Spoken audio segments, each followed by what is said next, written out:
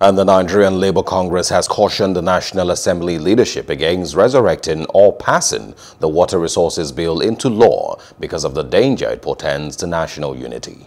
The Congress said the National Assembly should not ambush Nigerians by bringing back the bill, which seeks to vest the control of all water sources across the country to the president. Lending his voice to the national resistance of the bill, the NLC president Ayuba Waba noted that the bill was earlier rejected in 2018 with good reasons.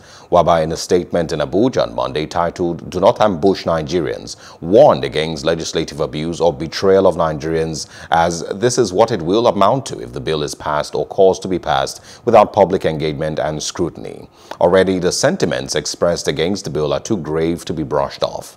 A playwright and social critic, Professor Wole Soyinka, and organizations such as Afenifere, Southern and Middle Belt Leaders Forum, the Ohaneze Ndigbo, and the Middle Belt Forum had on Thursday warned the federal government and the National Assembly against bringing back the bill. And joining us to discuss this is Mr. Wilson. Thank you so much for joining us. States must continue to extend their support to the...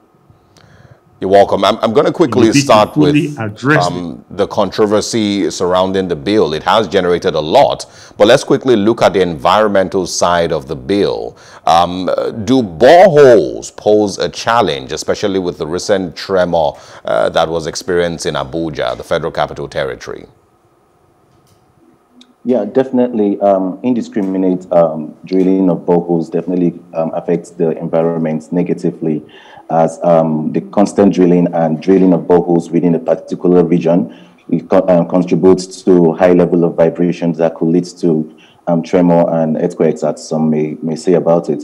And this bill definitely, for me, I feel it has a positive and negative side of it. But while you're introducing a bill but not profiling a good solution to the Nigerian people, everybody would be suspicious of the bill. As of 2018, I read a report where they said over 110,000 boreholes have been drilled in Abuja. Definitely, it would lead to high level of vibration and consequently the tremor we faced in past years and the recent one in January. Oh, okay, all right. Also, I'm going to also quickly add this, that in developed countries, government does regulate water. So why is everyone suspicious about this particular bill?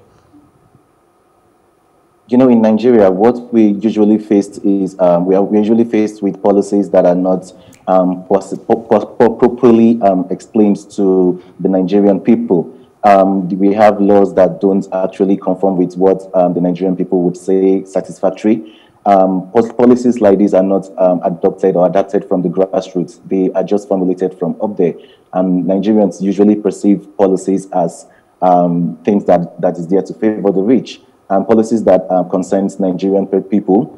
Let's take, for instance, okay, let me not use other policies. Let me use the not too young to run bill, for instance. It took over, 10 years for the policy to be passed.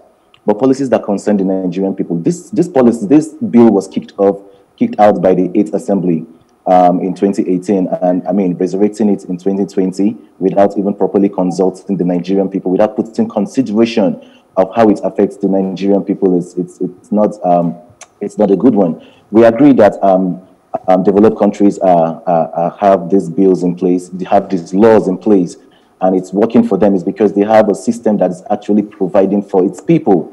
For Nigeria, we don't have access to safe water. I work with WaterWide, and we try to ensure that people have access to safe water. We go to communities, and people in these communities have zero access to safe water. If Nigeria wants to regulate and monitor water both underground and above, they should have adequate water supply. I mean, we're celebrating 10 years of water being a human right, and people in communities don't have access to safe water.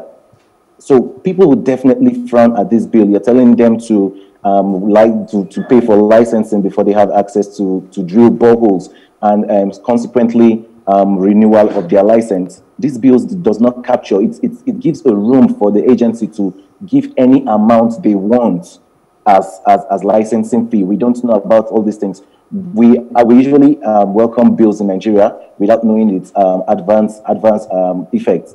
So for now, Nigerian people are conscious about all these things. While we know it has environmental challenges and effects, we should also, the government should also put in place measures and policies that would ensure that every Nigerian has access to safe water, regardless of any location, regardless of location that you are, whether you're in the urban center, the suburban, or marginalized and rural communities in Nigeria.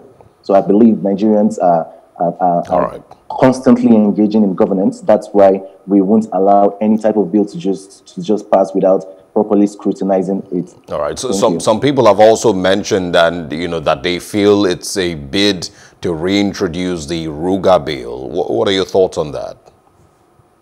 While I would not want to possibly dive into the Ruga bill, but as I rightfully mentioned earlier, Nigeria has a way of introducing bills without proper explanation or documentation that the Nigerian people would understand what it fully means.